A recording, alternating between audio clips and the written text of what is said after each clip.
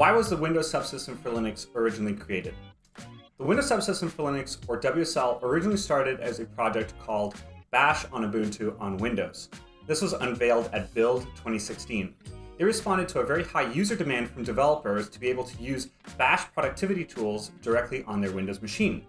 But we actually implemented a lot more than just Bash, because we implemented the entire application binary interface for the Linux kernel using a translation link. And so this meant you could run all kinds of ELF64 Linux binaries on your Windows machine.